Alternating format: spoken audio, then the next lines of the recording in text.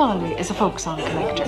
He's a Dublin man born and bred who's always had a strong interest in traditional music. For 10 years now he's been travelling to Fleadhs around the country, listening to music and learning and collecting songs. But what began as a feeling for traditional music has now become a way of life for Tommy. For now his job is to find the songs which haven't been written down, the ones sung by generation after generation and passed from father to son. With Brandan Branach under the auspices of the Department of Education, Tommy Munnelly is charged with the enormous task of gathering all these songs together and preserving them for posterity.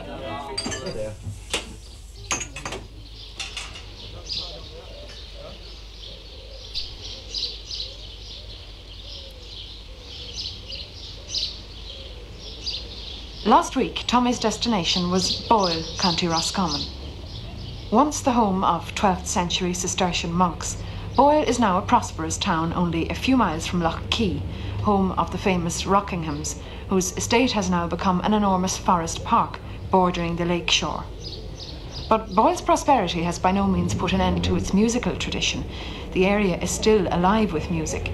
It's best known perhaps for its flute players, but singers and fiddlers abound as well. Well, there's certainly a musical tradition.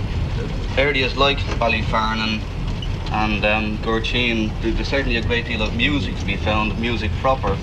But the reason why I'm so particularly fond of Boyle itself, there was a man living in Green Street, a travelling man, a fellow by the name of John Reilly, was probably the most learned man I have ever met in my life. Over a period of something like 4 years, I got literally hundreds of songs from the man. How do you choose a place to go to?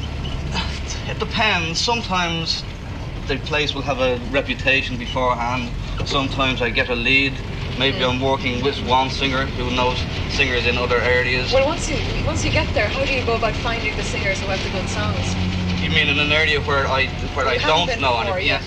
Well, the pub is a great help in circumstances like that, because singing and music is naturally convivial.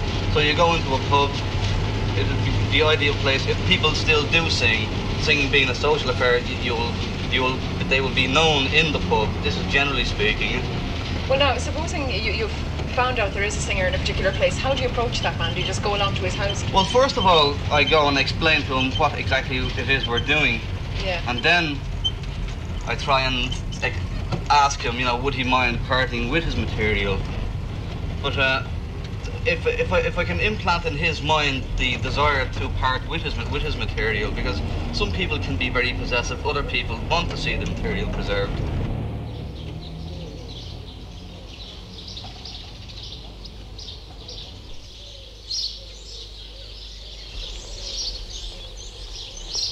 Hello, sir. How are you, sir? Would you be Michael O'Reilly? Yes, sir.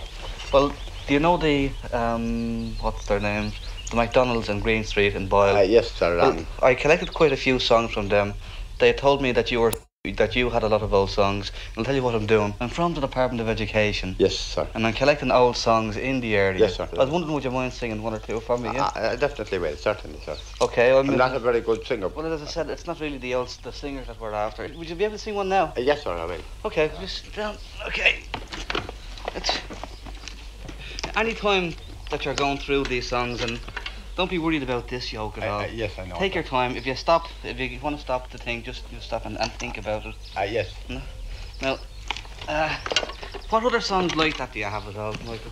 Well, I have John Reilly is my true love's name near the town of Bray. Aye, Reilly the fisherman. Aye. Any other ones like that at all? And James McCull was hunting one day with Ollie Town. Oh, the old oak tree. Yes. That's a very fine song. The old oak tree. Aye. Where did you get most of your songs yourself? Well, I have them all off the heart, sir. Yeah, but I mean, who did you learn them from? I learned them off my father and mother, a lot of them. Did they have many songs? They had a lot of songs, sir. A lot more than songs that I don't know. I picked up some of them, but there's an awful lot more that I, in fact, don't know that I had. Mm-hmm. Is there many people that you know around here that sing nowadays at all? Well, there is quite a few of them. I've a cousin, John Reilly, he's down at Sligo now, second cousin. Oh, yes. he sings all the old songs to us, all the old songs he has. Is there much singing goes on nowadays at all? Do you do much singing, or is it mainly... I see you have a transistor radio there. Do you mainly listen to the radio? Listen mostly to the radio, so. But for instance, I believe in the days gone by, there used to be a lot of singing around the fire at night. That's right, so they used to. That was the whole old happy long ago, years ago. How long ago, or do you still do it? That'd be around about 35 years ago. Now, from 35 years ago back behind that, and for the slash 35 years, it's gone down a bit. Well, we'll say 30 years, anyway. It's gone down for 30 years. The old penny ballads, were they ever sold around here at all? Yes, they were sold in Drumshanbo town. How long is it since you saw that? Well, it will be, last ones I've seen it to be around 25 years ago. 25 years ago? Penny ballads or so. Did you learn many songs from the penny ballads yourself? Well, in fact, I didn't learn any of the ballads. I cannot read, so they only stop the heart. Okay, well, do you want to have a go at Lord Bateman? Yes, I'll have a try at it. That's fair enough. There was a lord of a high degree, and he says strange countries he'd go and see. Upper hero is now, and hero was now, until he got I didn't of bear turkey. Tommy has a way with the singers he talks to. He knows the people of an area and their way of life just as well as he knows their music and their songs. In the 2 years he spent with the Department of Education, Tommy Munnelly has collected over 2,000 songs all over the country. It began as an individual interest in it, but the importance in collecting the songs for the department and for posterity essentially, because for instance that singer we heard, Michael Reilly, that song he sang, Lord Bateman, that the tale itself goes back as far as the Crusades. The ballad has been sung for God knows how long. This has been passed on orally all the time, from father to son, and so on until we get to the stage where, well, we don't know if it's going to last anymore. And this is why it's so important to get them now. What would you define as folk songs, or what kind of songs are you looking for? Well, essentially, folk song are the songs people sing, the songs people pass on orally, the songs that are made within a local environment. Well, who do you get the songs from? Well, you can get them from all sorts. You can get them from travelling people. I got one man who was a solicitor sang quite a few for me.